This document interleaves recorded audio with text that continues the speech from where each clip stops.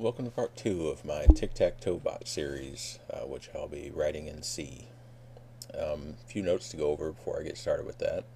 If you haven't seen part 1, you might want to check that out. I don't do any coding in that one. I just set up the project, talk about the tools I'll be using. You can find that on my blog, aaron.baher.biz, right here.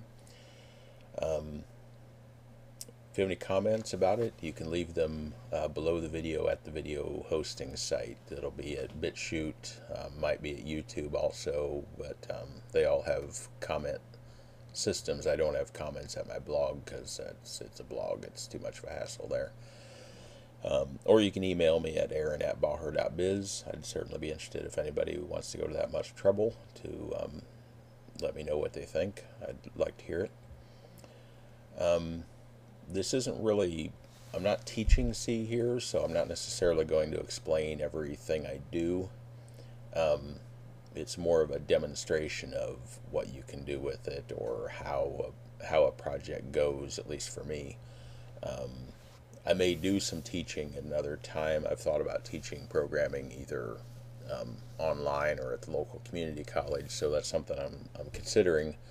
But that's not really what this is, and so I'm not going to explain every function that I use or everything I do. I'll just kind of be mixing in some explanation as I go. This is very much a making it up as you go project. I haven't planned this ahead, and so you're gonna get to see it as I figure it out. Other than some brainstorming while I was mowing the lawn, that kind of thing. What you're looking at is the extent of my planning right here. And I don't know how long I'll make the videos. Ordinarily with a programming project, the longer you can go in a session, the better. And so, if I had the time, I would do this all in one chunk. But I will probably break up the video one way or another. I'll either break up the sessions, or I'll break up one big session into smaller videos. We'll see what happens. Alright, so some thoughts on the design of this program. First of all, it's a tic-tac-toe program, so there should be no winners. Tic-tac-toe should always end in a tie unless somebody is kind of working at losing. So one of the goals is going to be that all the games end in ties, but I think at the beginning I'm going to try to make the computer players stupid enough that they can lose, and so that way we can then improve the intelligence of it until everything ends in a tie, which shouldn't take very much. It's all going to be computer versus computer. This isn't really a game in the sense that a person doesn't play against the computer. It's just computer versus computer, because again, it's tic-tac-toe. It's not a real game. This is just to practice the code and to test some things. So you start thinking about the way you lay out a tic-tac-toe board. You got the 9 cells. I'll just number them here for convenience sake. And you start thinking about how you're going to represent this in code, or in data, in memory, in a program ultimately. And the first thought is, well, you make this, it's a 3x3 grid, you make it a 3x3 array with X values and Y values. But then I thought about that and thought, really, that's probably overkill for this, because then you get into the logic of figuring out, because you're going to have to get into the logic figuring out, is this row a winner, or is this column a winner, or this diagonal a winner? And then you're going to have to do some figuring on that, which is not going to be hugely complicated, but it's going to be more complicated than if you just make the board a simple array of 9 spaces. And I'm going to make it 10 spaces just because that way I can index them 1 through 9 instead of 0 through 8, because in C and most programming languages, arrays start at 0. So I think I'm going to go with an array of 10 items, and then I'll index 1 through 9, because then what you can do is you can just have, because there's only 8 directions you can win in. There's 3 rows, 3 columns, and 2 diagonals. So you can say, okay, I need to check 8 lines basically. So I need to check 1, 2, 3, 4, 5, 6, 7, 8, 9, 1, 4, 7, 2, 5, 8, 3, 6, 9, 1, 5, 9, and 7, 8, 7, 5, 3. So if I check those 8 combinations, I'm good, and I don't have to deal with trying to figure out, okay, I don't have to deal with 2 dimensions really. I'm not really dealing with 2 dimensions. The program is only going to see it as 1 dimension with 8 different possibilities, and that's going to simplify things in the code quite a bit, I think. Like I said, I haven't really done it yet, so we'll see what happens, but I think that's going to simplify things. So if I switch over to the code, which the other day in part 1 I started with just let's leave that at the top just for fun. I'm going to make the board a global variable because it's going to need to be accessed from a lot of different functions. I think there's going to be, I'm picturing a function to print the board, a function to, check the board for winners, check the board for losers, all that kind of things. So I think it's just going to be easiest to have that one global variable. And it's going to be an array of integers. Now, my first thought, again, was, if I switch back to my design document here, your players normally are X and O, and then you'd have a space for the non-used spaces. That would be the normal thing. But I think if I store the moves in memory as integers, it's going to simplify the programming here a bit.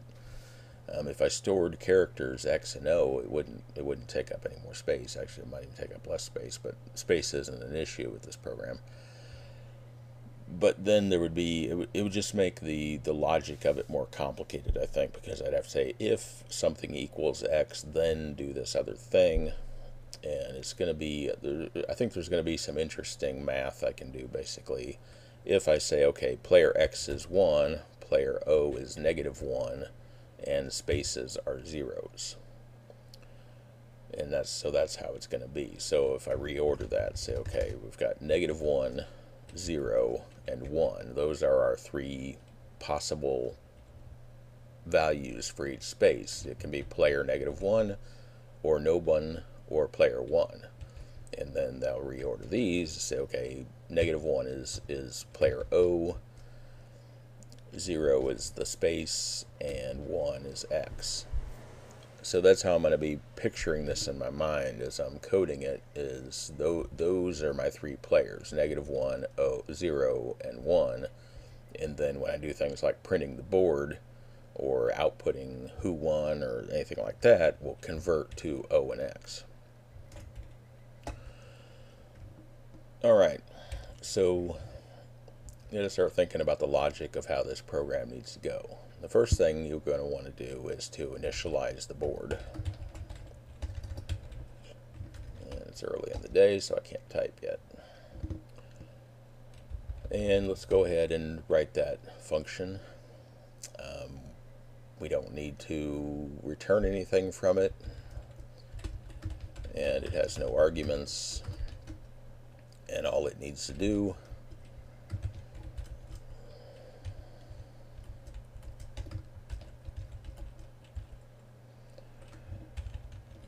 is go through the board and set everything to 0, our value for when no one has played in that spot yet. So that's all that needs to do. It just needs to set up the board as being all empty spaces. Alright. Now what comes next? Well, what is a game of... Actually, I'm going to move that because I forgot about something. What I'm going to do actually is forget about a knit board for a second. What I'm going to call from main is a function called play a game, because later I want to be able to wrap that in something which plays a whole bunch of games, like plays a million games and then returns the results. So for now I'm just going to have it play one, and so a knit board can go in the play a game function, and that is going to return a value because it needs to return a value to say whether anyone won or not. I believe would be a good way to go with that. Doesn't have any arguments, and then that will init the board. Okay, so we're basically done with main for now. I'm going to push it down out of the way, get some space here. I'm probably not going to do a lot of commenting on this because I'm talking as I do it. I'm going to be, I guess you could say, doing audio comments. We'll see later. Maybe I'll spend some time filling in comments, just going through and commenting, trying to have good style.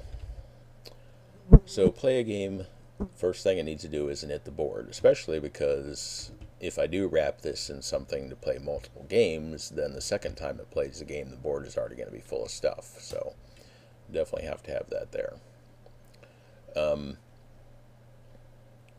And it's going to, let's just go ahead and put in a comment, now that I said I wasn't doing comments, to say this needs to return the winner, or 0 if a tie. Okay, so that's what we want to do at the end of play a game. So once the board is cleared, what happens in a game of tic-tac-toe? You have to think about, okay, what actually happens? Well, someone takes a turn. We're just going to say X takes a turn. We're just going to say X goes first. It doesn't matter who goes first because they're both the computer. But we'll say X goes first, and then there are up to 9 turns, right? After 9, the board has got to be full, so you can only have 9 turns. So that sounds like a loop.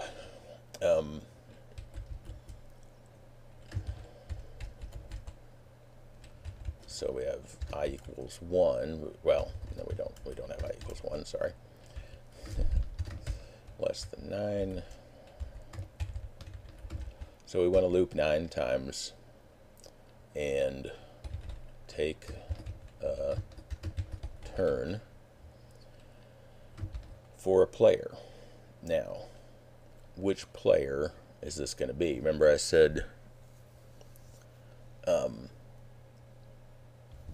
over here, player O is -1, player X is 1. So I want to have the player be either 1 or -1. Well, how do I decide that?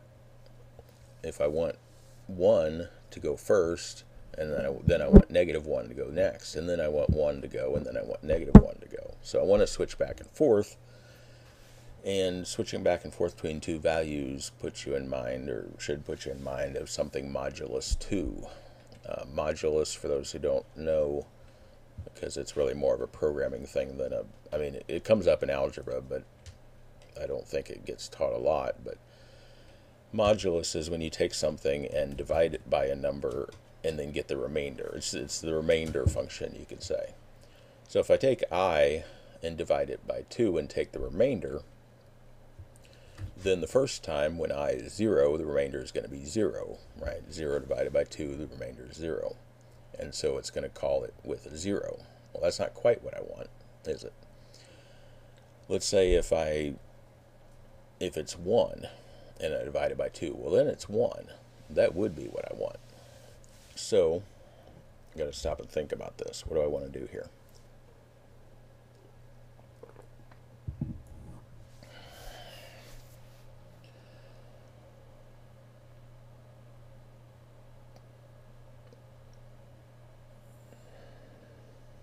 Okay, I think what I want is a ternary operator to say, okay, if the modulus returns a 1, go ahead and use 1. If it returns a 0, use -1. Okay.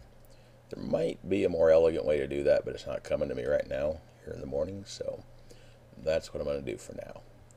So we're going to take a turn, and the player taking the turn is going to be either 1 or -1. And the first time through, when I is 0, it's going to be -1. So I guess O will go first. Actually, I want X to go first just because that's kind of traditional, so I'm going to switch those around. So X will go first, and then O will go, and then X will go, and O will go. Okay. And I do need to return something from that. Let's say winner, because there can be up to 9 turns, but what if someone wins before the 9th turn? You need to be able to bail out of this loop, right? You want to stop taking turns at that point. So we have to have take a turn, return a winner, so we know what to do with that. If there's a winner, if the winner is 1 or -1, then we want to bail out of this loop.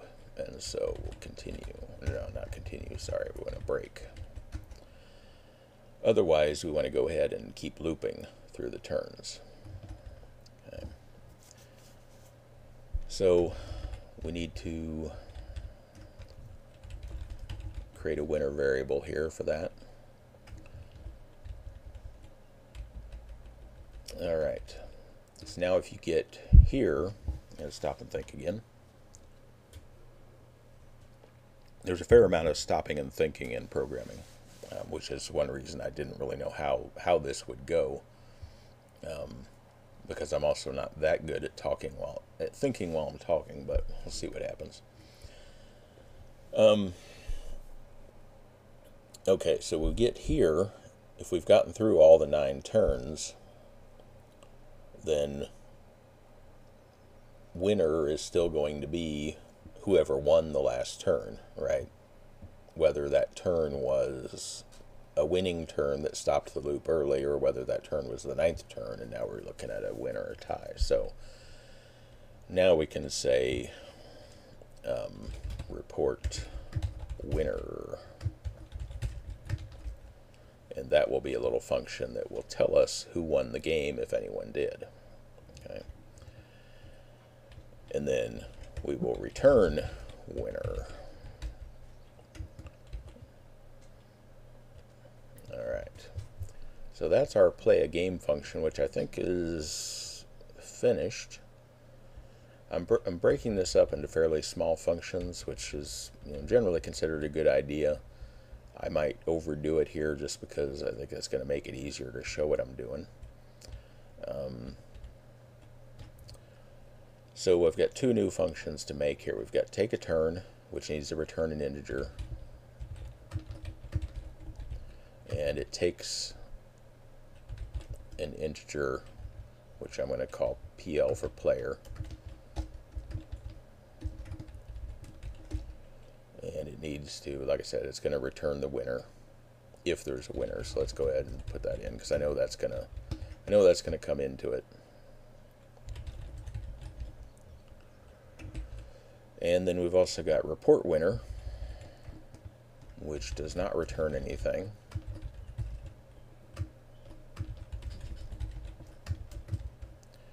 These long variable names are already bothering me. But I guess I'll stick with it.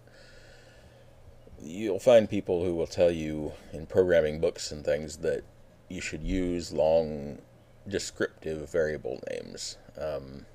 It's easy to overdo that. I think if you know what the variables are, the shorter the better. If you can glance at them and understand what they're doing, like in these loops where I use I, some people that would actually have you do something like this, which and then you'd have this, which, yes, maybe counter is a little more descriptive than I, but if you've been programming for more than a week, you glance at that and you know what I is doing. You understand that I is a counter, it's a loop counter, and so it's actually easier if you have any experience at all to read this, because it's just a glance. If you see counter, you're going to wait a second, what's going on? Is counter important? Because it's a long word instead of just a letter. So anyway, you may see me using some short variable names, just because I think in the right circumstances they make more sense, and they're also faster to type and read. So if we're going to return the winner, basically we just want to print out, okay, who won. So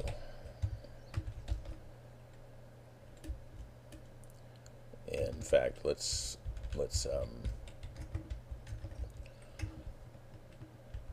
make it a little smarter than that. Let's say if there's a winner, then we want to print out who won, else, oops, you can tell I don't do as much C programming as I do Perl programming, because in Perl you can't do this business with the leaving out the brackets, leaving out the curlies. If there wasn't a winner, then we want to print out game ended in a tie. Alright, but if there was a winner, we want to say who the winner was.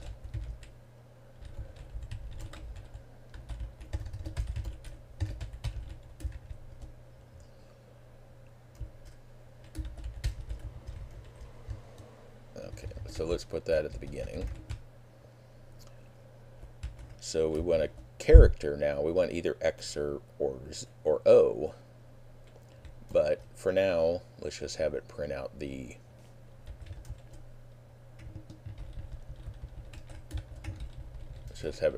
number of the player, because remember, the players, as far as the program knows, the players are 1 and -1.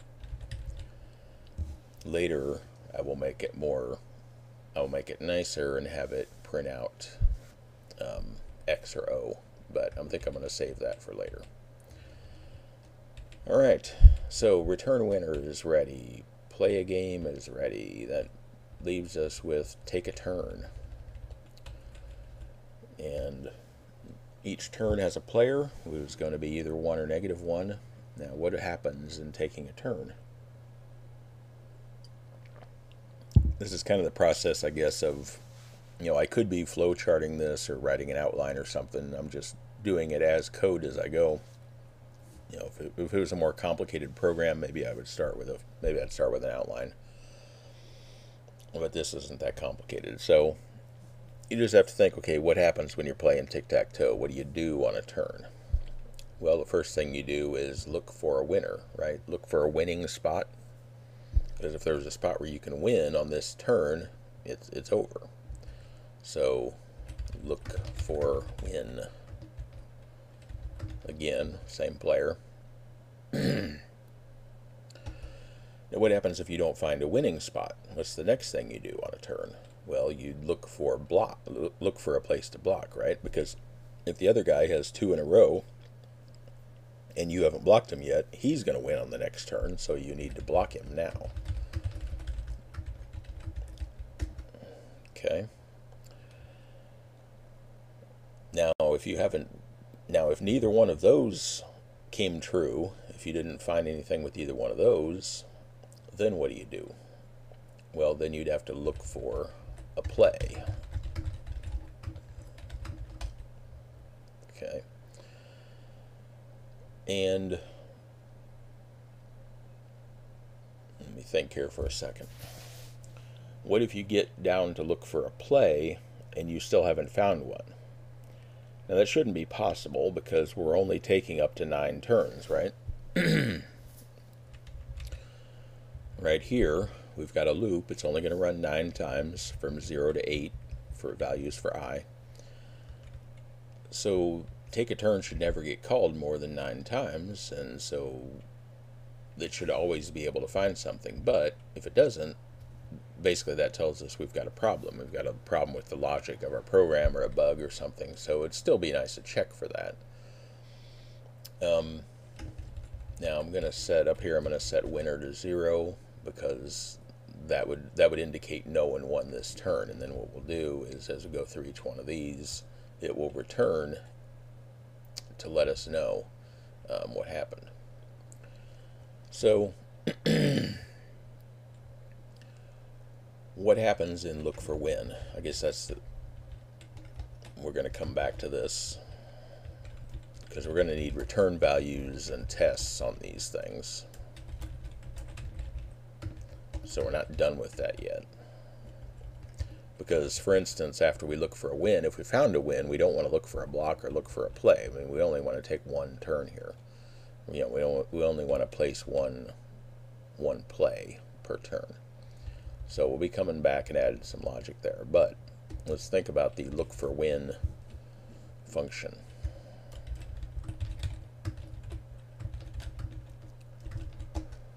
What does this do? All right. This is where, as I was brainstorming it, I thought, okay, you know, this part I'll have to kind of work out as I go. Remember I talked before, we've got our 8 possible rows to check. I'm just going to call them all rows, even though some of them are columns and diagonals, but we've got our 8 thingies to check here. So I'm going to grab this, come over here, and I'm just going to plug it in here for now to look at. So that's an array of things, right? An array of 8 things that we need to go through. So I'm going to call it rows. It's going to have 8 things, and each row has 3 things in it. Okay. And then we'll go ahead and let's see. We're going to have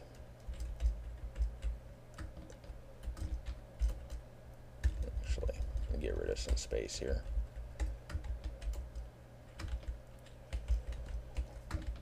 So I'm just setting those 8 possibilities up as 8 elements of an array, and each one of those elements has 3 elements of its own.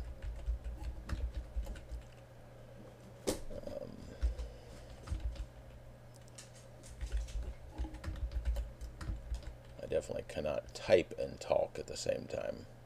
Especially not reading and typing and talking, so I'm going to have to go back and forth.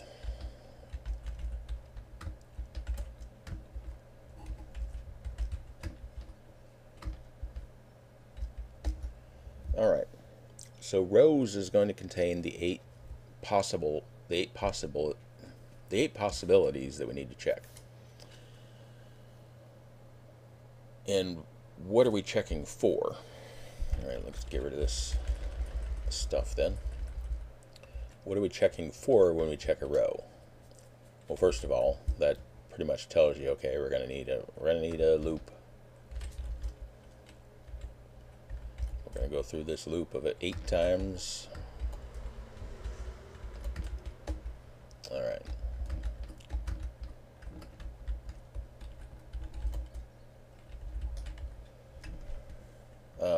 I don't know what we'll return yet. We'll wait and see about that. Alright, so we want to go through this loop 8 times and do what?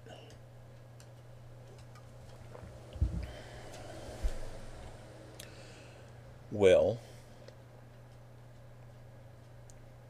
we want to know what's in this row. Let's say we're starting out with 1, 2, 3. Okay? Let's go back over and look at our tic-tac-toe board for a second. There's 1, 2, 3. And let's say we're playing for player 1. Alright. Or player X, let's say. A win would mean 2 of these are X, and 1 of them is a space. Now, we don't care which one is the space, right? At this point, we just want to know, is this a winning row? Alright. Now, if it's X, that's a 1, right? That's player 1. This would still be a 0 because no one's played there, and that would be a 1. So a winning row for X, for player 1, is a row that has 2 1s in it, right? Therefore, it adds up to 2. So if a row adds up to 2, then player X can win there. It's really the only configuration that you can have where a player can win is if, or player 1 can only win if a row adds up to 2. if it adds up, let's say there's a -1 there, let's say O has already blocked it, well then it only adds up to 1. If you add those 3 digits together, you only get 1. It would have to be a 1, and a 0, which adds up to 2 for X to win. Now let's say O is trying to win. If this is O taking O's turn, that's a -1, and so O would be looking for a -1, a -1, and a 0. So O would be looking for -2. Okay, they'd be looking for a row to add up to -2.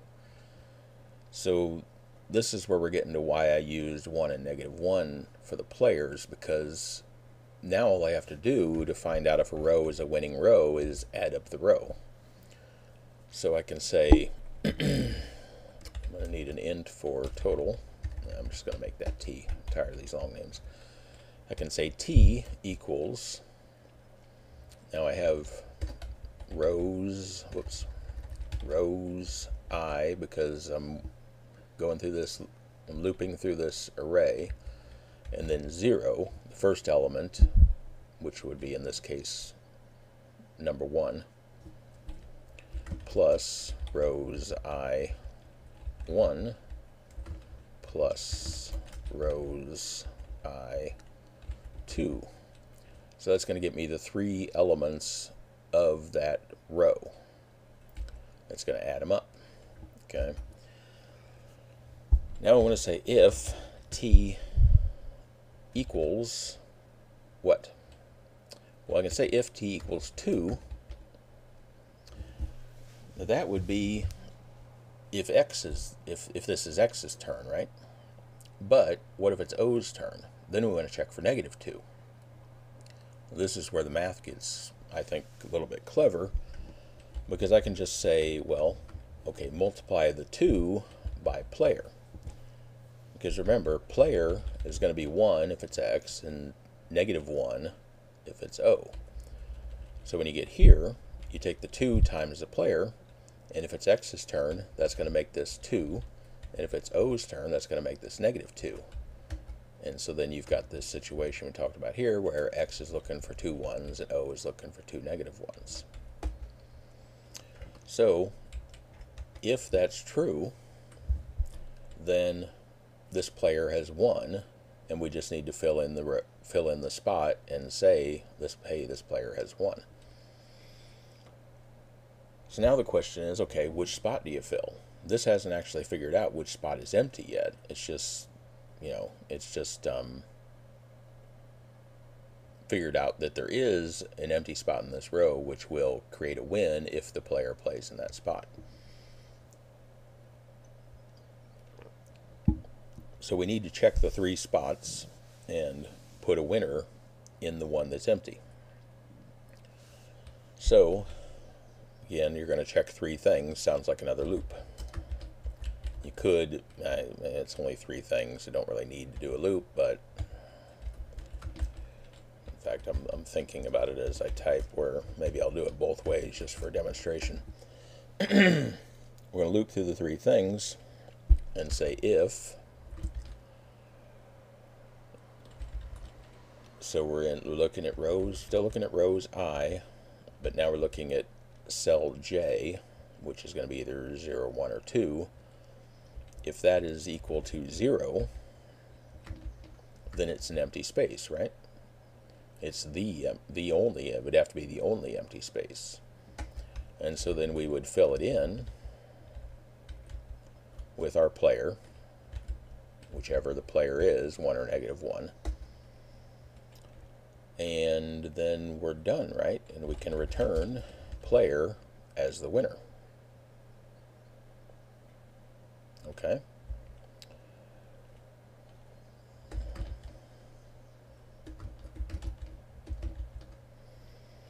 So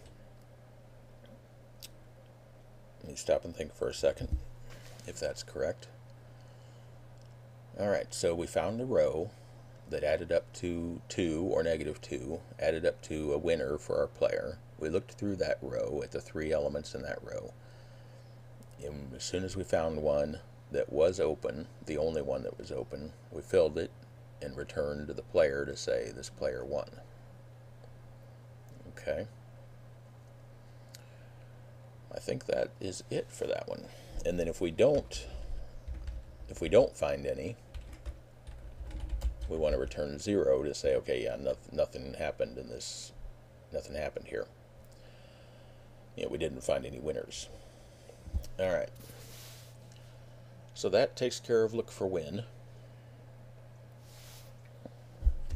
And so we can come down here and say, okay, winner equals look for win. If winner, or let's say if, man, let's think here.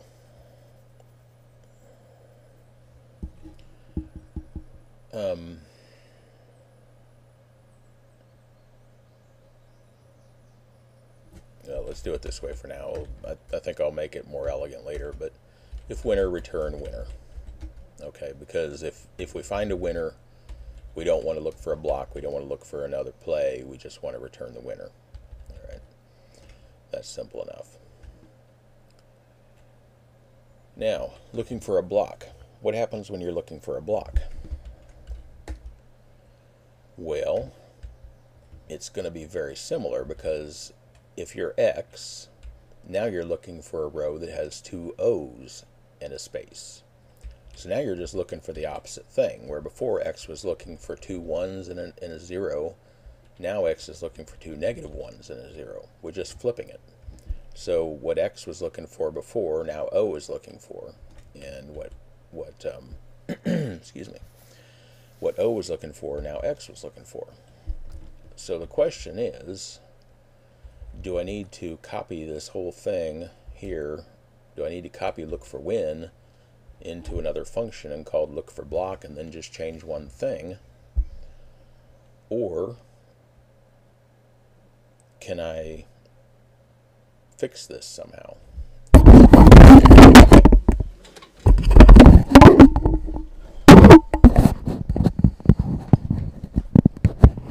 Sorry, knocked my microphone off the desk. Probably made a lot of noise.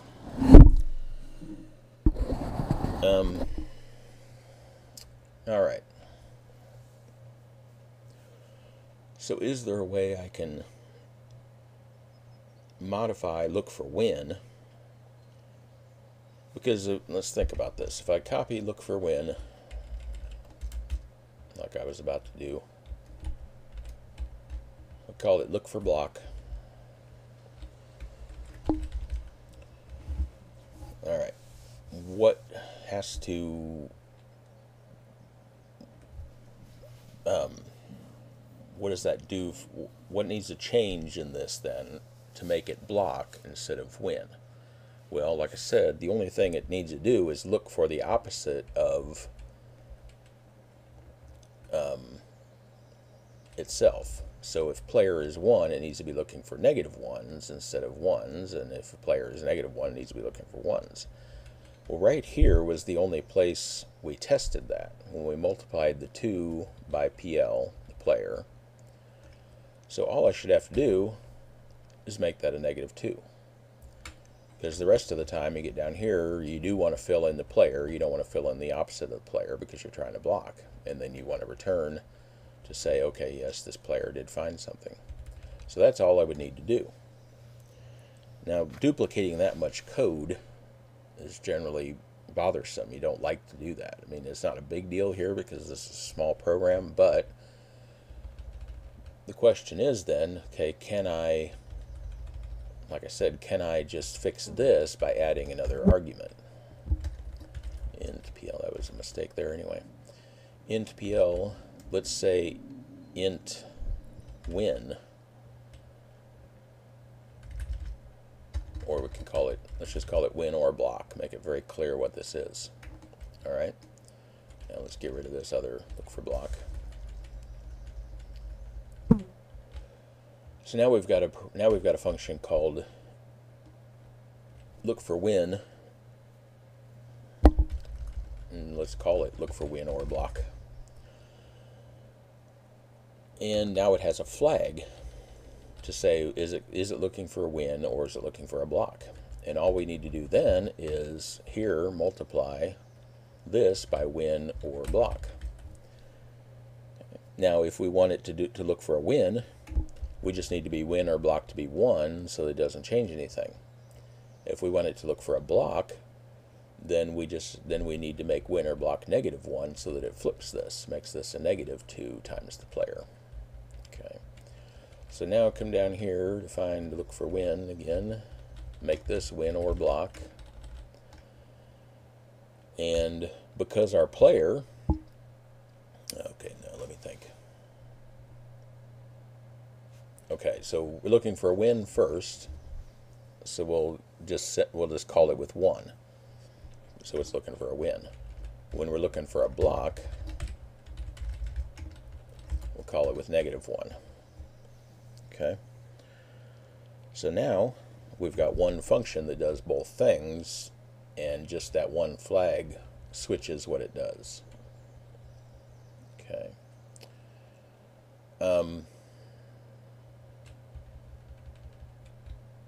This should be, I'm going to move that in there. All right. In fact,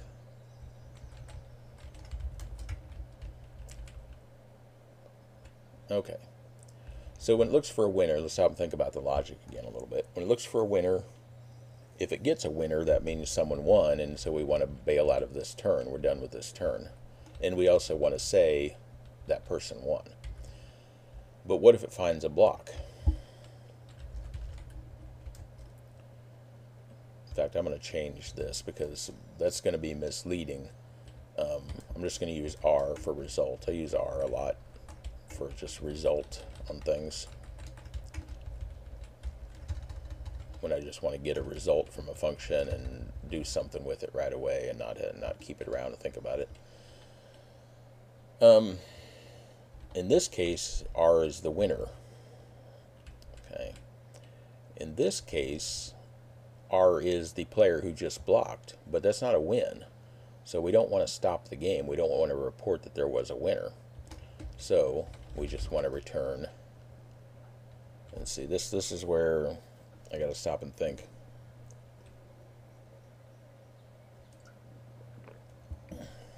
We want to return that the turn. We want to signal that the turn is done. But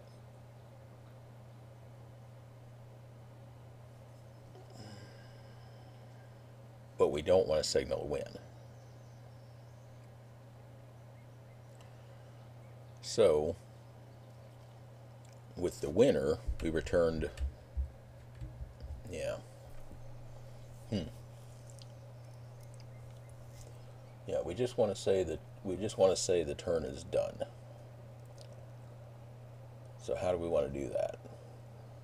Because like I said, we're returning integers here.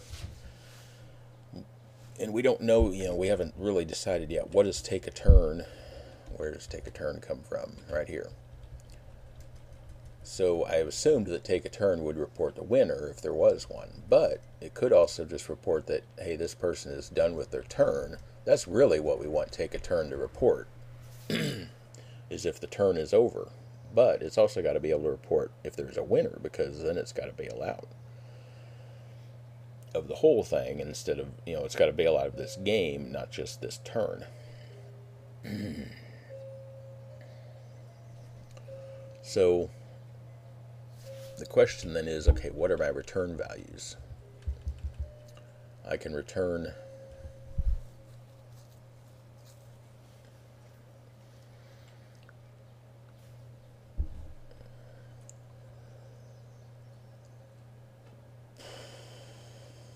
let's say I'm returning a 1 or -1. Put a comment in here.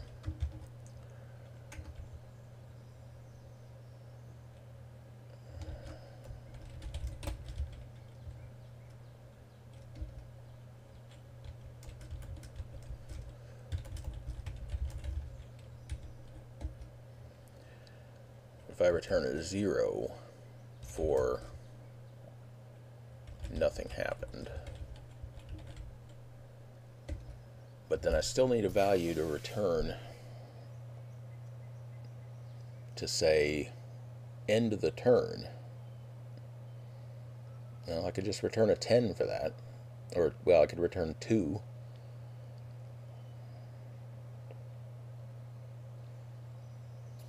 Let's go to the top here and define a couple things.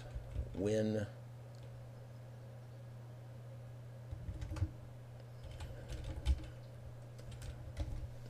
let's just define end turn as 2.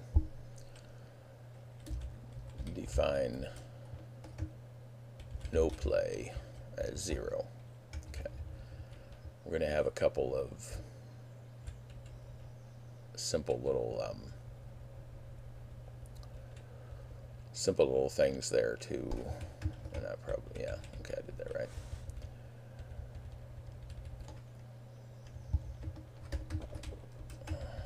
So 1 or -1, 0 is going to be no play for nothing happened, and end turn for a block.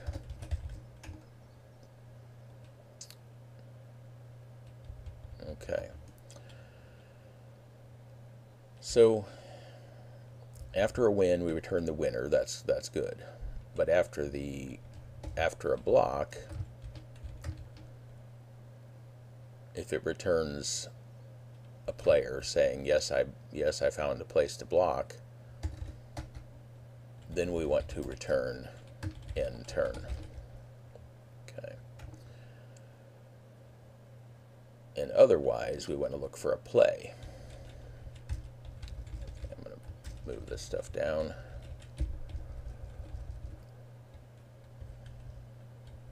This may be turning into not the most elegant way to do this part of it, but that's all right. We can always refactor later. So now we need to look for a play. Now this is going to be different. We can't turn the winner block function into able to do this too, because this is a different situation. So let's think about what this is going to return. Again, if it can't return a win, but it should return something, right? It should find a place to play. If it doesn't, then something went wrong. So when it returns, it should also just return end turn. In fact, we don't even really need to check its return value, but let's do it just to be sure. If there's not R, if it doesn't return a spot, then let's print an error.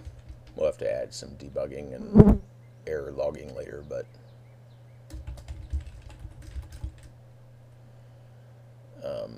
well, actually, let's put that really belongs in the look for play function. Let's not put it out here. Look for play, and then really we can just return end turn, because we already know we didn't find a winner. All right.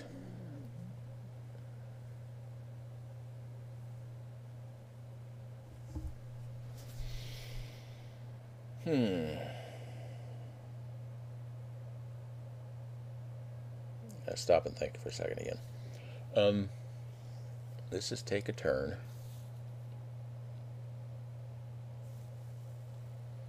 No, I think I'm making this more complicated than it needed to be. Excuse me.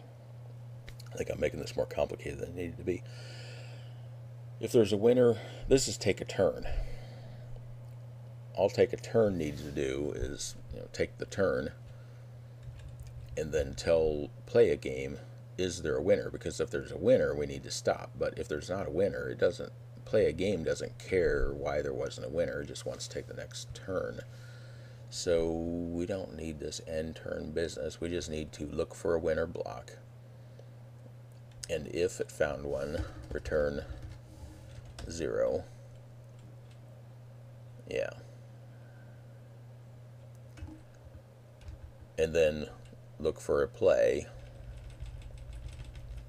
and return 0. Okay, I'm going to take this stuff out. I think I was overcomplicating it.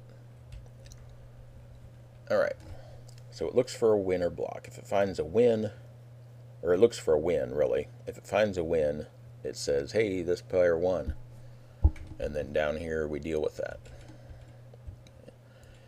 if, yeah,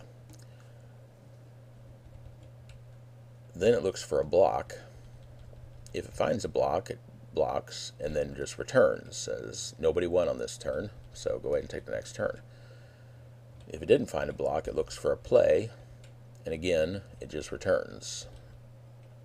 It doesn't. It returns and says nobody won this turn either. Okay. Now I'm not doing anything with R here, so I don't really need look for play to return a value, but I think I'm going to have it do one anyway, just because I may want to add that later. I may want to add some functionality in there later to do error checking, that kind of thing, or just reporting, hey, who's playing, whose turn is it, that kind of thing. So I'll leave that there. So how do you look for a play? Well, you're looking for an empty spot, right? So the very simplest thing would be to just start looking through the grid until you find an empty spot and play it. So looking through the grid sounds like a loop. Now I do need to remember here, when I'm looping through the board, which I haven't even, have I even looped? Oh, you know what? I got a problem there. I got to come back and fix. Okay, yeah, I was forgetting something. Now looping through the board, remember I said I'm going to use a 10 element array, and the 9 elements of the board are going to be, 1 through 9. They're not going to be 0 through 8, just because I think it makes it easier to think about, and 1 extra space in memory isn't a big deal. So I want to loop through, this will be 1 through 9. Some people would make this less than or equal to 9, because I think that makes it clear. To me, it's just, this is more idiomatic to me, or makes more sense to me. This is 1 through 9. Alright, look for a play. So then I just need to say if the board space, if that element of the board is 0, then I found an empty space I can use. And so I can play it by setting it equal to my player, and return. I'll just return the player for now. Like I said, this isn't going to care, but I might add something later that does. Return the player. Otherwise, return 0, because again, this should never fail to find a play, but maybe it will, and then we'll return 0 to show that. Now we do return here, we bail out here because we only want to play one spot. We don't want to fill in all the empty spots, right? Okay. So that looks for a play, and then returns from the turn. Alright. So let's back up a bit here. We've got play a game, does that stuff. We've got way to look for a win, then look for a block, look for a play, and then if it doesn't, and then the turn is over. And so we come back here, take another turn, report the winner. Okay, here I've got to fix a problem, because this here would add together 1 and 2 and 3, the actual numbers, digits 1, 2, and 3, and then the next time through it would add together 4, 5, 6. That's not what I want. I want it to add together those elements of the board. I wanted to use those as indexes into the board array, and so I need this. And I know that if you're not a programmer, that's going to look complicated, but what I'm doing is I'm saying, okay, like the first rows I 0 here, that's 1, and so I want to say, okay, board element 1. This is going to be 2, so I want to say board element 2 and then board element 3, and so that's going to correspond to the first row in my tic-tac-toe board. Okay. So that gets me the total, and then I'll come down here. Again, I have to say, okay, I don't want to know whether that number up there, whether that index is 0. I want to know whether the board location is holding 0. And if it isn't, or if it is, I want to fill it with my player. Alright, now that should be all I have to do there. Believe it or not, this thing is close to being done. I think, unless I'm forgetting something. So, look for a play, look for, like I said, this is extremely stupid. You know, this is just going to, basically what's going to happen here, let's think about what's going to happen in a game. X is going to come through and take the very first spot. Okay? Then O is going to look for a win. There's no winning of possibilities. Then there's, here, let me copy, I'm going to make a copy of this. X is going to take the first spot. O is going to see no winning possibilities, no blocking possibilities, and so it's just going to take the second spot. Then X is going to take the third spot. O is going to look for wins, no. Going to look for blocks, no, because this one here is already blocked. So O is going to take the fourth spot. X is going to look and see no possibilities to win, no possibilities to block, and so it's just going to take the fifth spot. O is going to look. Let's see, what's O going to look for? Well, O is going to look for winning possibilities, which there aren't any. Then O is going to look for blocks. Well, there are blocks. Actually, there's 2 of them. The first one is going to be 159. It's going to get to, because it's both the diagonals, so it's going to hit 159 first. And so O is going to go here. And then X should find a win right here at 753.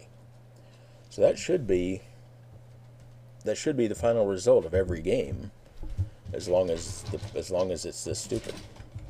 Okay, so it is going to have to be smarter than this, but I'm going to just start with it like this for now.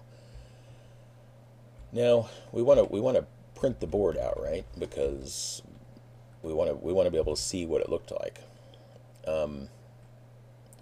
So let's have a function print board.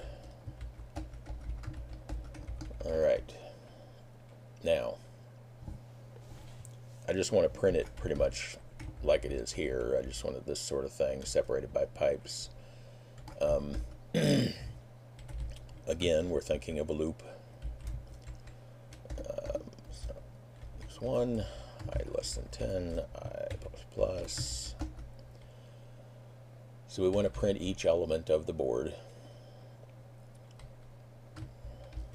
And I'm just going to, for now, I'm just going to print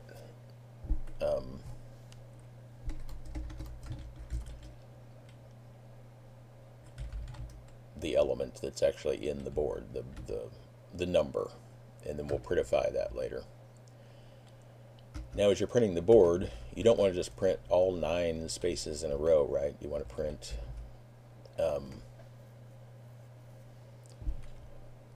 the pipes and the new lines. So let's say if something, we want to print, let's take out that space. If something, we want to print space, pipe, space, right? That's what we want to print if we're between digits, you know, columns, whatever. Otherwise, we want to print a new line to go to the next line. Okay. So the question is, what is the thing we want to test? How do we know whether we're in the middle or at the end of a line? Well,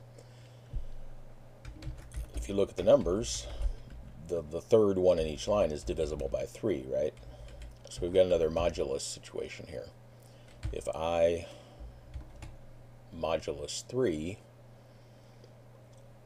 is something, that means there's a remainder, and so we want to print the we want to treat it like it's one of these ones. It's either 1 or 2 or 4 or 5 or 7 or 8. We want to print the pipe, space, pipe, space. If the modulus returns a 0, then we want to print the end of line. Okay. And let's just for nicety's sake, let's print.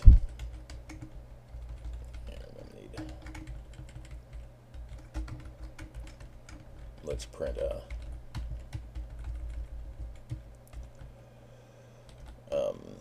let's see, how wide is that thing? 1, 2, 3, 4, 5, 6, 7, 8, 9, something like that. I guess it's 8 wide.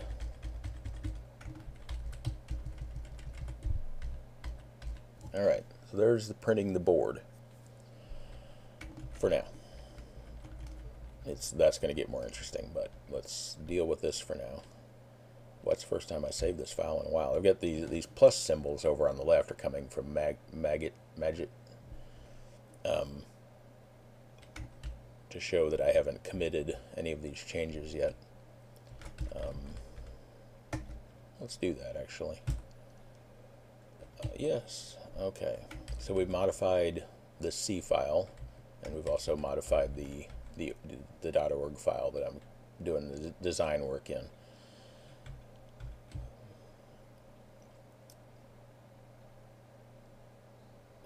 Come on. Come on. What are we waiting for here?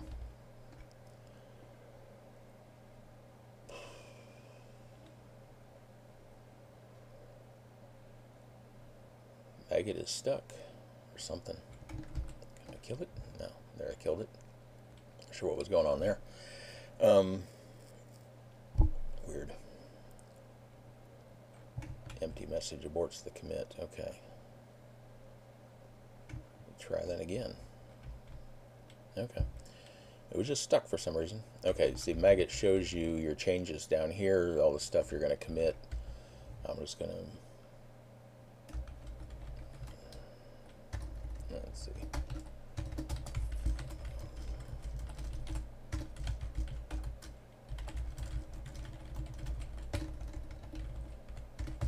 Okay. Alright, so everything is committed now at this point. Probably should have done more commits along the way. That's the thing. The whole idea is, to be able to... That's not what I want to look at. What am I looking for? The whole idea is to be able to roll back partial work if you need to. Although the fact that there's the diffs there, like I keep saying, but this is a small thing. Okay, so let's print the board here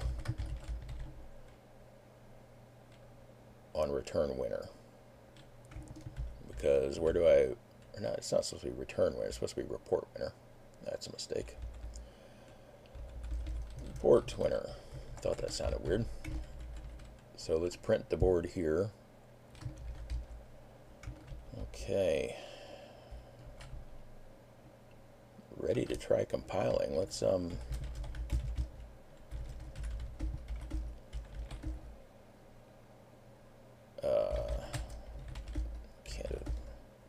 I was going to say, I can't have had no errors. That would be ridiculous.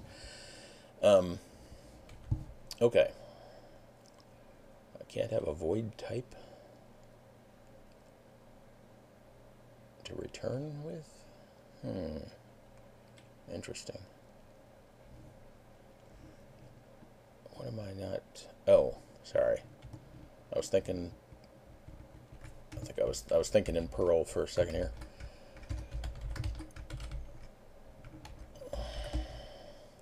Wow, I can't believe I had one error in that whole thing. That's unusual for me.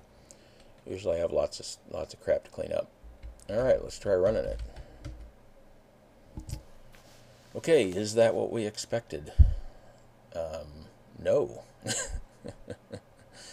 We did not expect the game to end in a tie. And it's not a tie, because if you look right here, it did do what we expected. It did do the layout we expected, because they just took turns, but it didn't see that this was a win for some reason. It didn't see that when X got here, 1, 1, 1 was a win. So let's do this. Let's also print the board at the end of each turn, or the beginning of each turn, or because I don't want to, if I print it after any of these returns, then let's just put it here.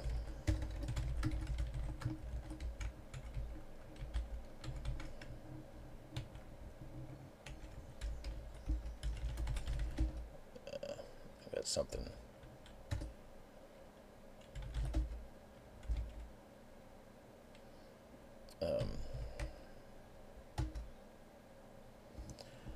Alright, so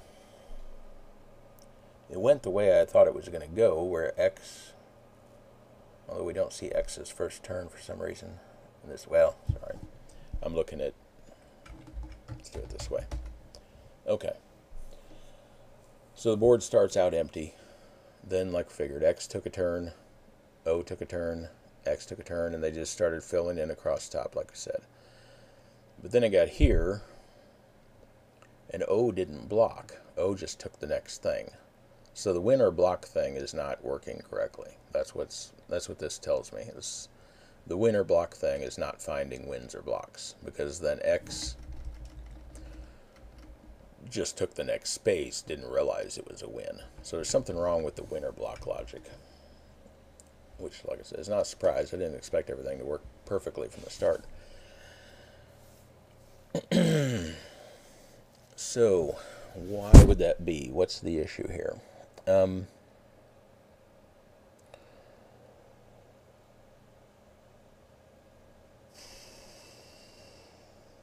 Well, let's put in just a simple print statement. This is sort of ad hoc debugging here. We want to say, okay, this is row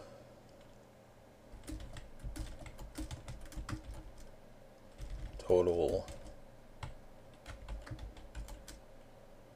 Okay. Row total.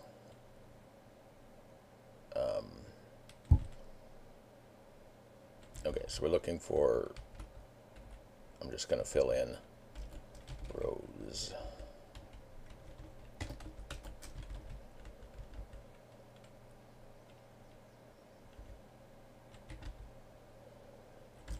And then the total. Alright. So I want it to print each time it looks at a row. This is going to print out a lot of stuff, but that's okay because we're debugging here. Each time it checks a row, I want it to tell me what 3 cells it's checking and what the total added up to. Okay. I could have it tell me even more than that, but that's what we're going to start with. I'm just going to, something wrong with my make file, but okay. So that's the board originally, and X looks at it, sees all totals of 0, and then the other function takes the first spot. Okay. Then O looks and sees some 1s, nothing special. X looks and sees some 1s and some negative 1s, nothing special. Then O looks and sees some 1s and negative 1s, nothing special. Okay. Then X, okay, now X has taken that middle spot now at this point.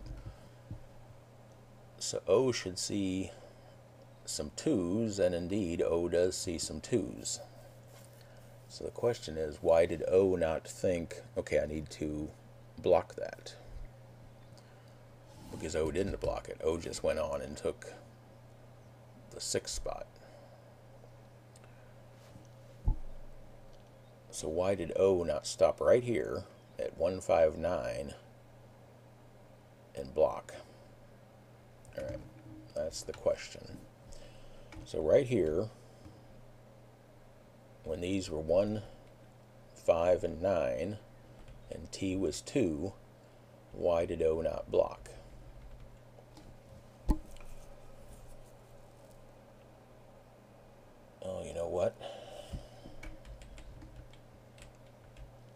still calling?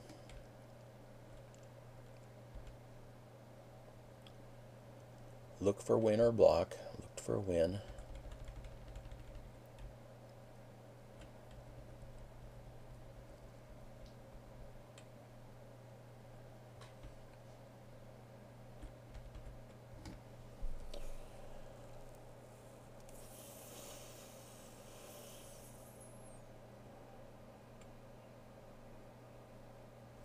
Okay, let's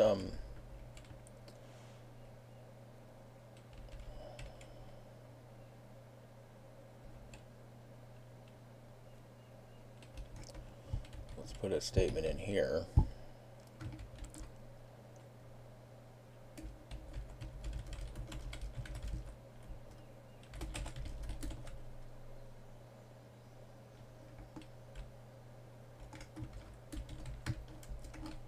Okay.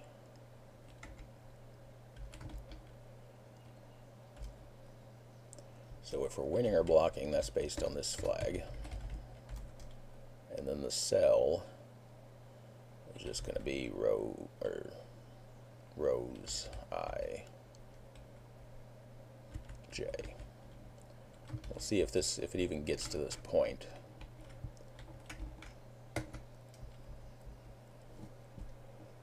It did not. It did not get to that point.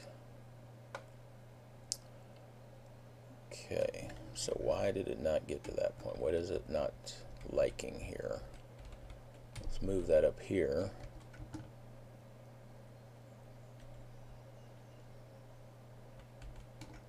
Okay, we don't know about the cell yet, but we could know about the row. We'll just take I.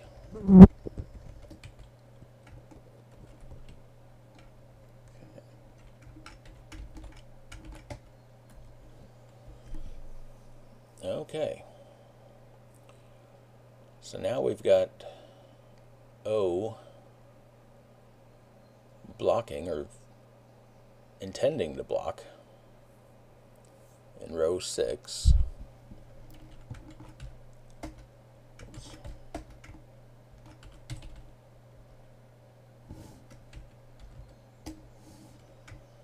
And row 6, let's see, 0, 1, 2, 3, 4, 5, 6 is, yes, 1, 5, 9. That's the one we want it to be blocking in.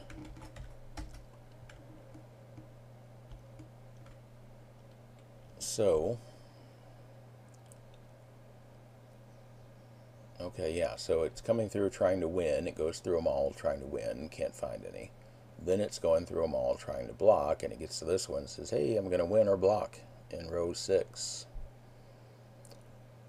But then it also sees the other possible block and it says, hey, I'm going to win or block there.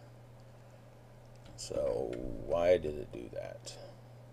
Plus, it didn't take either one of those. I mean, it didn't actually get to that part. So the question is, it got here. Why did it not get here? Why did it not get to this point?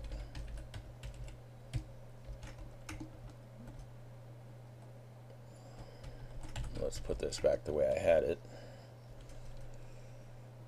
Where it's rows I, J. Because I think that'll make it just a little bit clearer what's going on. See, it says I'm going to win or block, but then it never actually does that. So why? Well, okay, let's look at this. We've got J going from 0 to 3, or 0 to 2. If the board space pointed to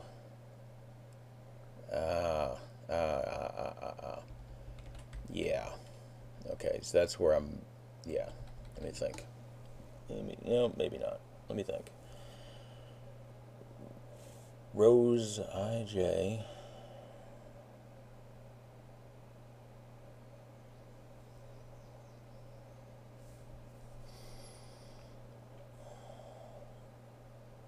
if that board cell is equal to 0, why would it not be equal to 0? It is equal to 0. So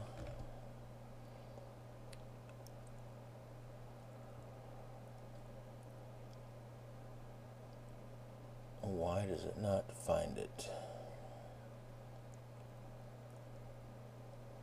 Well, let's add one more print line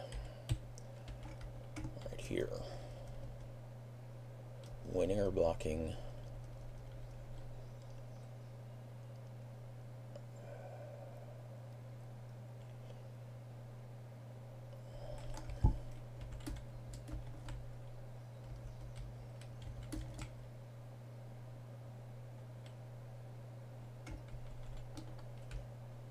Trying. Okay.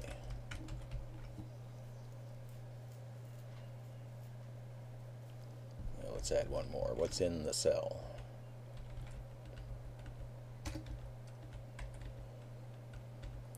I probably got something like an off by 1 error or something like that here.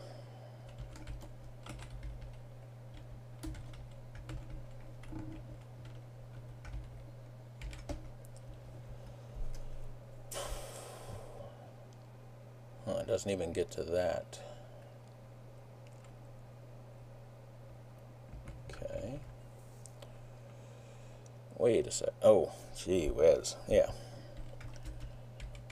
There's the kind of mistake that sometimes takes a while to find. I had J's and I's mixed together in that loop definition. All right, that's going to fix it. I would just about bet. All right, so yes, it gets to this point. He says, okay, I can block, that's the -1 here. I can block in row 6, which is 3, 6, which is 1, 5, 9. I look in the first spot. There's a 1, can't use that one. Look in the second spot. There's a 1, can't use that one. Look in the third spot. Hey, there's a 0, so I can win or I can block in cell 9, and so O takes cell 9. All right, good. Moving on. X, yeah, X then takes the spot down here and wins. And X should win every time. So, all right. I don't want to take these out, these printfs out.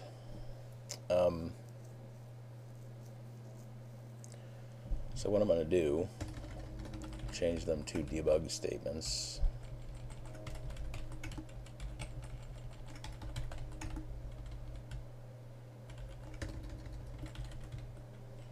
Alright, because I may want to, when we start making it smarter about how it plays, I might want to be able to put those back in.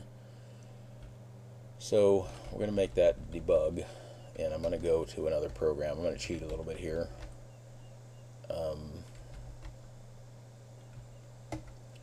I'm going to grab a debug function that I've used for other things, because you should always reuse code if you can. Let's see. So there's my debug function, which basically just prints something out if debug is set. So now that debug is not set, which I'm going to go ahead and define debug as 0. Oh, now I've got warnings all over the place. Okay, I need to declare something. What do I need to declare? String.h, probably. Yeah. And something else.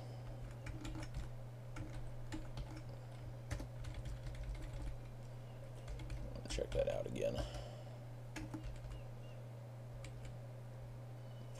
Yeah, standard arg and a string. Maybe air, yeah, an air no. Let's get those 3.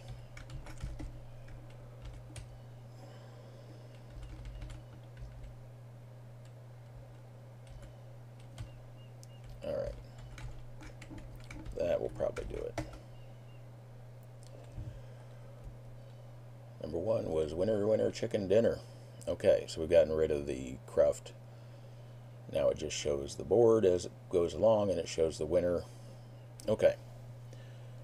So 2 things to do here now. We want to make it print nicer. We don't, this printing with 1s and 0s and -1s is okay for testing, but it's obnoxious.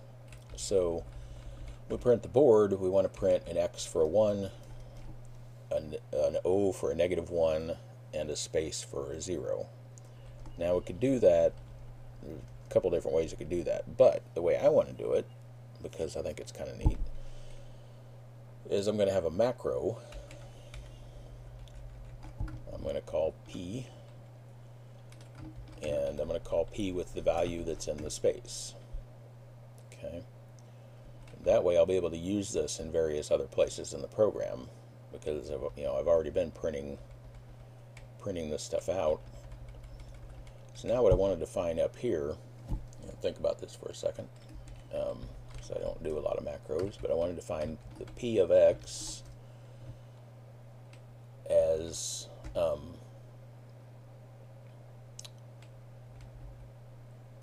let's see, player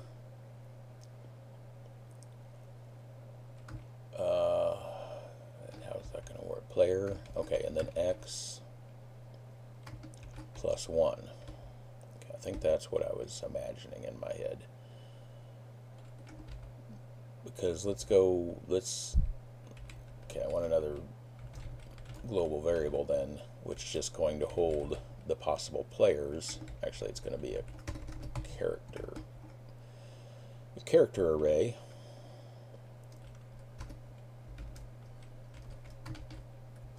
which is going to hold O for -1, a space for 0, and an X for 1. Alright, that's what I had said before. So what's going to happen here is when we call this macro, a macro just replaces, it's just a text replace thing basically.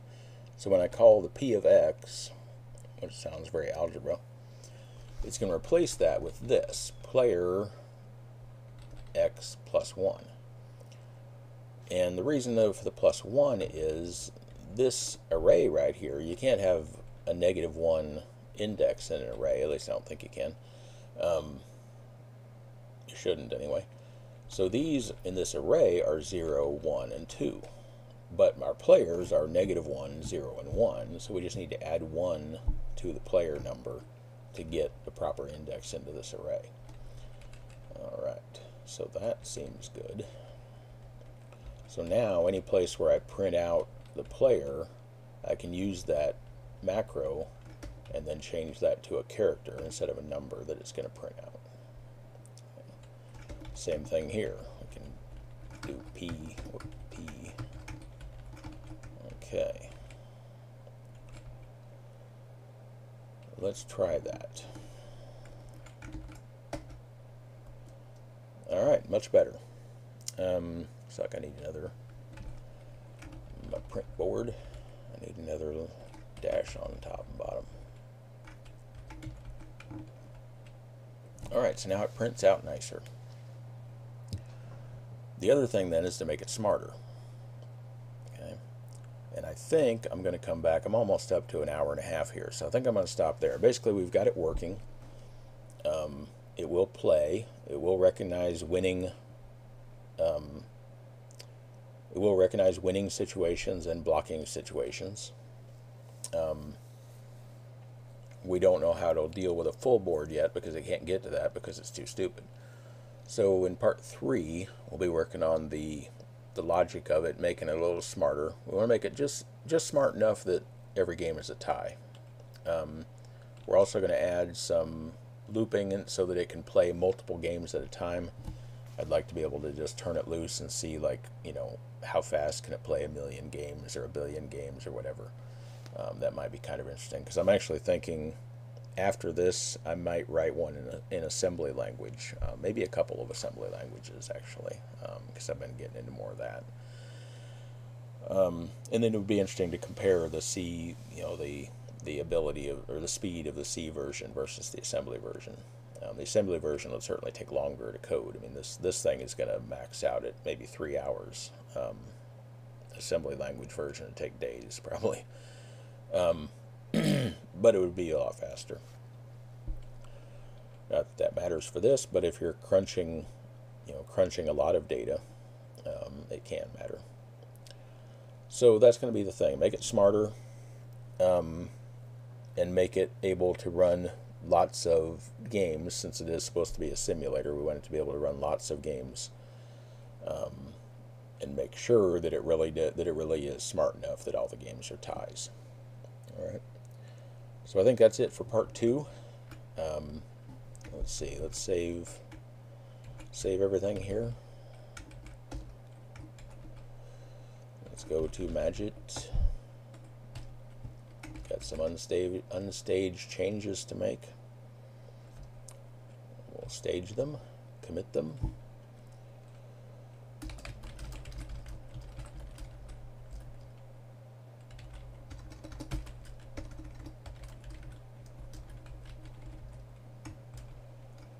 All right, everything is clean. All right, so let's make a couple notes for part 3 while we're here, and then that'll be the end of it. Make it smarter.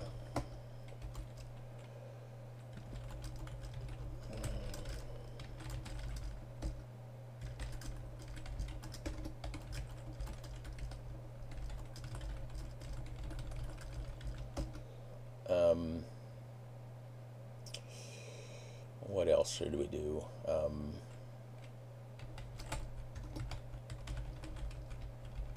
Might add some documentation in the comments. Might refactor into an include file. I'll talk about that in part 3. This one's getting too long. So there's some things to work on in part 3. So I hope to see you back for that one. I hope you enjoyed this one. Thanks for watching.